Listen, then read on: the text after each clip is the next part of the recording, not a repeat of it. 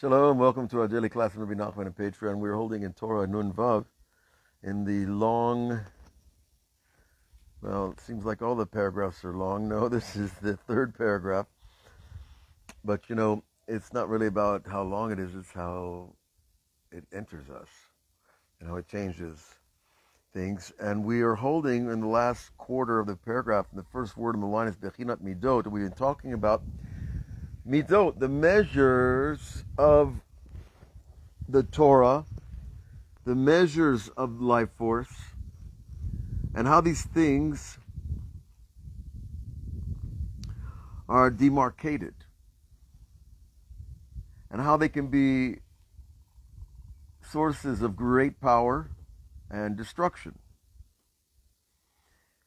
according to each person. And we begin, the Rebbe starts, Ki yesh b'Torah otiyot tevot pesukim parshiot u'sedarim. He gives us categories that we're all familiar with in the Torah, and for that matter, most books. Most books contain measures. What are the measures of a book? Letters, words, pesukim, verses, sentences, parshiot, which normally we would call chapters, and sedarim are collections of chapters, which would probably be in the English lexicon a section of a book, if you will, or an act in a play, because an act is a collection of scenes, etc. And these are all midot. So the Torah is taking the will of God and spreading it over these measures. Shehem nigbal achiyut amidah. Because these measures give us boundaries to the life force of each measure. Okay? So you see, a word contains a certain amount of power. A letter contains a certain amount of power also. A sentence contains a little more. A paragraph a little more. A chapter more. And, well, ultimately, 5 books of Moses holds a lot of power. Now you might think, well, but it's just a word, words and letters on a page that we read. And then it's translated into the human mind. But you see that it's not that simple, because the human mind is a word processor. And the food of the mind are words and ideas. And a person's ideas are a measure of his power. Now there's many ways to measure power. How much weight you can lift, how fast you can run, how long you can hold your breath, how long you can talk. There's many ways of measuring human power. The Torah measures a little differently. The Torah measures life force according to the soul of a person. So the soul of a person can be measured in how long he's lived, how much desire he has for life, how much memory a person has, how much a person can talk. I'm talking about real talking, not just chattering. A person's ability to think long and deeply, concentrate. These are all measures of life force. Now you have also sleep itself. How much sleep do you need? The more sleep, well, the less force you have in your soul. And the less sleep you need, well, the more force. Now, we're not talking about, lives that are driven by caffeine and other substances. And then, of course, dreams themselves are measures of our connection to the higher soul. And how much you dream, how often you dream, how long are your dreams, how much content is in the dream. All of that teaches us about life force connection to the upper soul. And Reb Nachman tells us also chiddushei Torah, that chiddushei Torah have a length and a depth and a distance and a power. That each have a measure. And all of them create boundaries to the infinite life force that fills this entire universe.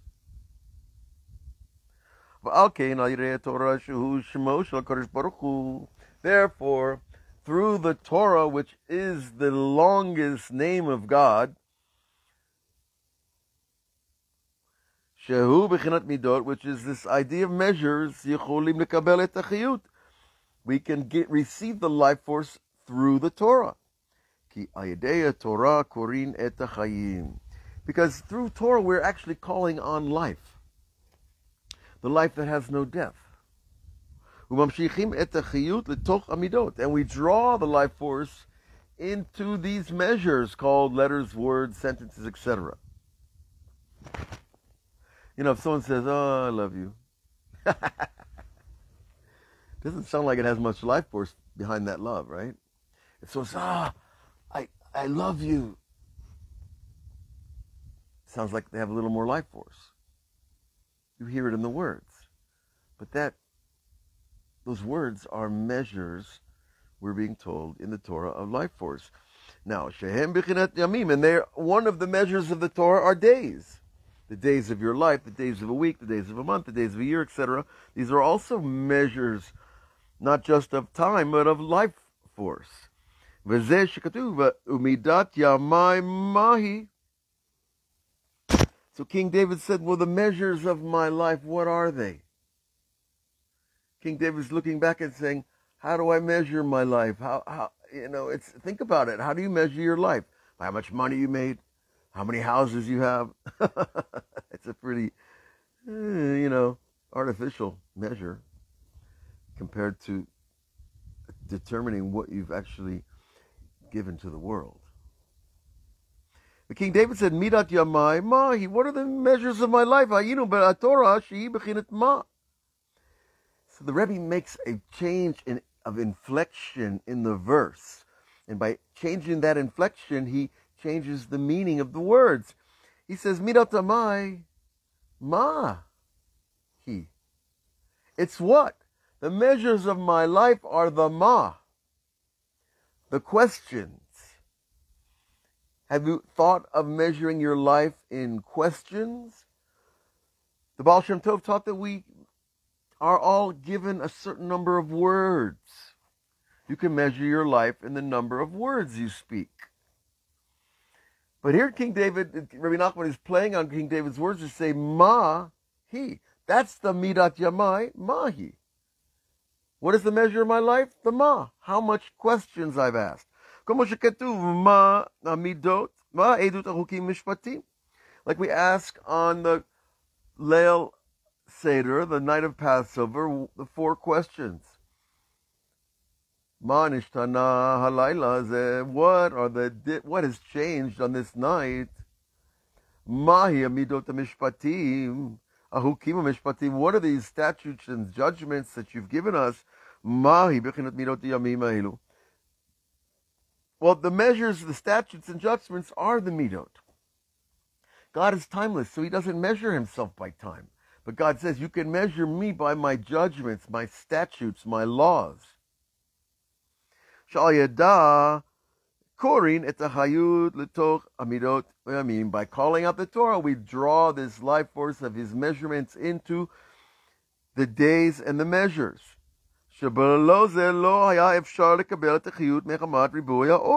Because without those laws and statutes and mental structures, we would not be able to draw his life force into the measures. It's just like if you have a very strong voice but have no words. You're like, a baby crying out. He has no words. He just cries, screams, whatever it is. There's no measure to it. There's no end usually until you have to leave the room or, take an aspirin. But really, you see, the idea is so the life force needs something to go into letters and words and sentences and ideas.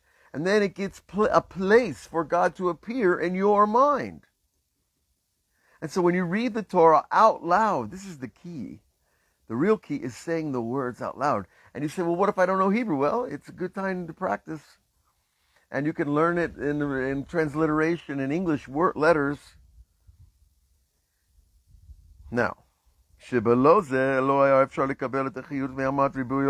without those mishpatim, without those laws and statutes and words and etc.,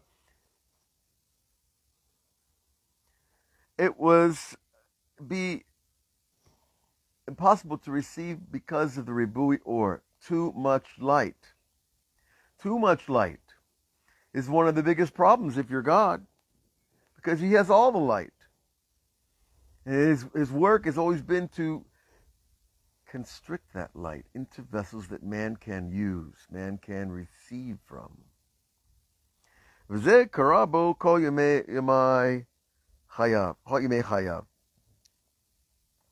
this is a command, and karabu, and call it all the days of his life.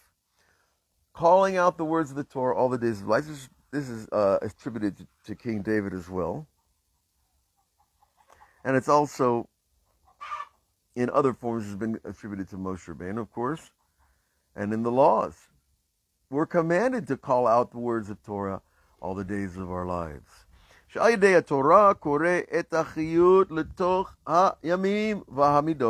And again, through this calling out, we take the life force of your soul. It comes out through your throat, into your mouth, out your mouth, and into the world.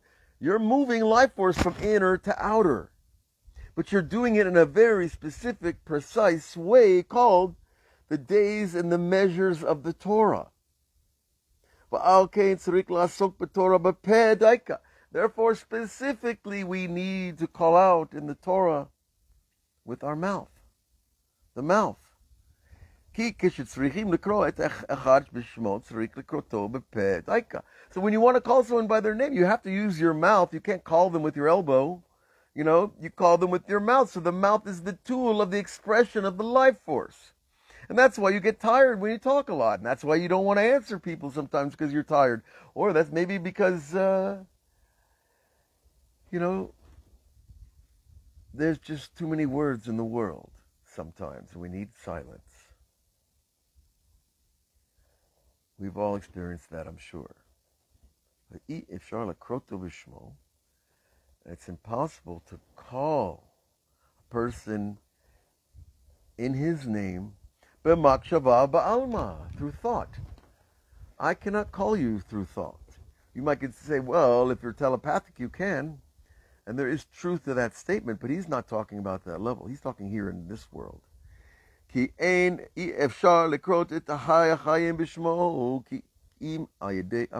it's impossible to call out to God through your thought alone. In other words, people have asked, can I just pray in my mind without saying the words? And God reads thoughts, and God knows in your mind. And if you're talking to God in your mind, it's not like it's nothing. But he says it's impossible to call to God truly unless you're saying the words out loud. And it's not through only thought. I'm praying to God. Well, I'm not actually praying, I'm thinking to God.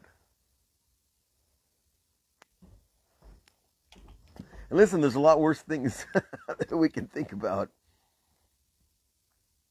But it's still not the same as calling out the words, because there you're transferring the life force from the highest place in your soul to the lowest. Speech. Physical reality.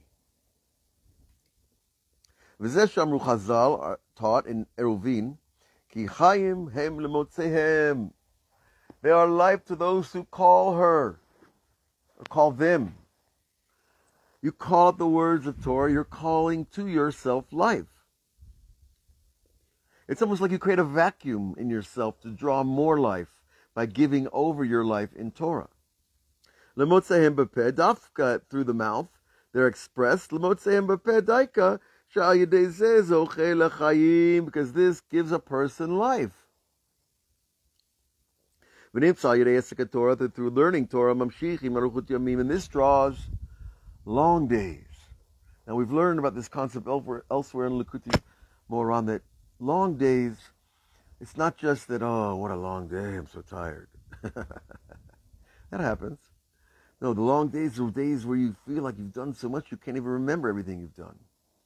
Where you get so much done because you're in the, well, they call it the zone. You're in the flow. You're in the groove. Whatever you call it, you know what it is when you've been there. And it's that power that just makes you accomplish so much in so little time. We've got some chickens here that want to go in the house. Guys, you belong outside. But they have life force too. You ever look at an animal? They have life force just like we do. It's just on a different level of software, a different level of commands, a different level of functions, a different level of modes. But they have the life force. Just like that little chicken over there. You have to forgive me. They're kind of sweet, you know. And as it is written, that wisdom itself gives life to the one who acquires it. Because your intellect is the essential part of your power, or life force. Now, seichel is a big word for, it's Jews usually translate it as intelligence, but we know how big intelligence is. Many, many, many categories of intelligence. But that's where the life force is coming from. Through this dot, or knowledge of things, and intelligence of using knowledge, then through true das, knowledge and intellect, you're able to draw somebody closer and correct them and warn them if it's necessary, which seems to be kind of necessary day in and day out in life. So this piece here, it's something you have to review, and I remember learning it because I wanted to get, what is this differentiation of life force? It's appearing in so many places. But one time I remember I was out on a dirt road, and there was just a dirt road, and I was davening, praying to Hashem, and I looked down and I saw one blade of grass, like sticking its tiny head above the dirt in the road. I said, what is this blade of grass doing out here growing in the middle of a road? But it suddenly hit me, that piece of grass is alive. And it has life force. It desires to get up in the morning and do what a blade of grass has to do. That's life force. And so too for each and every one of us on every level of existence. So I think we are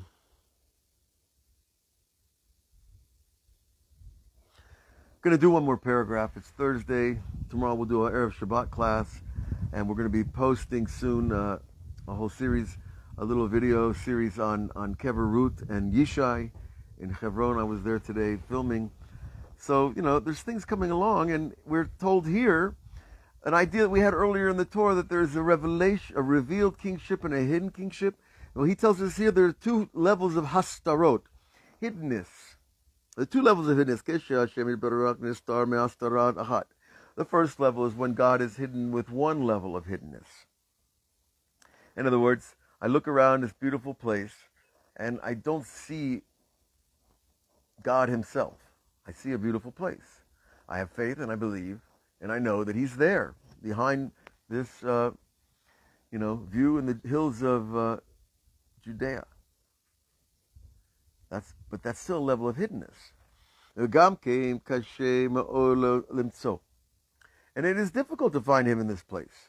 Nevertheless, when God is hidden in one level of hiddenness, it is possible to find him. Because he knows God is hidden. You can find something, it's easier to find something when you know that it's hidden from you.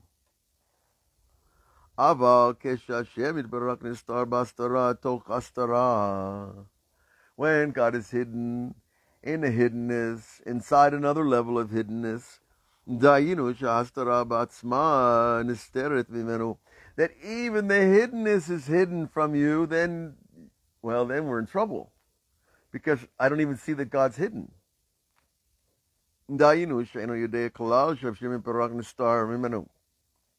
There are billions of people that walk around, they don't know that God's hidden from them. They don't even think about it. That's a hiding within hiding. Because the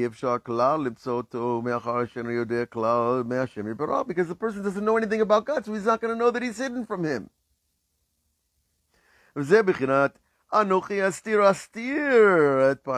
And this is what it says, God told Moses in Devarim, in the Tochacha, I will hide myself, in a double language, that I will then hide the fact that I'm hidden. And that's really hidden, because then you don't even know. And he repeats the idea, we don't know that he's hidden, and then you certainly can't find him. Because he doesn't even know that you have to ask for him. You know, it reminds me, going into a lunchroom at a school, you don't see the food. You walk in, it happens, right? I remember it happening in yeshiva. You don't see the food, and you're like, well, what do I do? Sit down and wait for the waiters to bring me my food? Sounds a little bit entitled. But you don't know. You know there's no food, so it's hidden from you, but you at least know that it's hidden. Another person walk in, there's no food here. What am I doing here? This is not the lunchroom. I'm in the wrong room. And someone then comes along and says, no, you have to ask someone for your food. Until you know the fact that you have to ask, it's in a double hiddenness. Once you know that you have to ask, oh, it's hidden, but I know it's there. I just got to go over and knock on the door or on the window and say, we're here for lunch. Okay, and a person doesn't even know that God is hidden from him. Because the hiddenness is hidden. So that works on both extremes of the continuum of knowing God. There are those people who don't know a word. They don't know that there's a God. They don't know that there's one God. They've never heard about the Jewish people. They never heard the story, nothing. They're really in the deep level of hiddenness. But then there's another level of hiddenness where they know that God is hidden, but they're not asking, okay, there's a God, but I'm not, God will do his job, I'll do mine, everybody's fine. That's one level. Then there's a third level. There's the level of people who think that they're so close to God. Hashem Yishmor, God protect us. They think they're so close to God that he's like their bosom buddy. He's right there with them all the time. Now, that sounds great. Why wouldn't you want to think that? Well, there's a problem because we understand that we're on an infinite highway of steps and journeys of getting closer to God. And I should never think that, God's in my back pocket, that he's just so close to me, I can just, do what I want and know that God's there. And in fact, I can even not keep the Torah and it's fine with God. There are people that believe that too. Now, there is an idea of not keeping the Torah in order to keep it for later, saving a life on Shabbat, so even though you break Shabbat, which is a serious thing, there is a level where person is, of course, we break Shabbat to save lives so the person can keep many more Shabbatot. That's the language of the rabbis. But still, there's this exaggeration of a person's spiritual ego that also will hide the fact that God is hidden. And I've seen such people, and they make mistakes in their interpretations of their reality, and it usually comes crashing down in a sad way later on. It might be a year, it might be 2 years, could be 5 years, could be 2 weeks. It depends on the person. But still, I think this is a very valuable understanding and a good way to understand both God's relationship to us and ours to him, and to remember that what we think about it is not important as much as what we do. And I want to learn more, pray more, and do more good deeds. And the key word there is just more. Always trying to increase, always trying to sanctify and to refine the path, refine the tools of perception, refine the measures, like he's talking about here, those measures that hold the life force. And when we get those measures down, and you just go with them with ease and grace, then your life takes on a new quality. And you'll see that you're not alone, God willing. We'll see you again on our daily class on Patreon, and look for you on all the other outlets as well. Have a great day.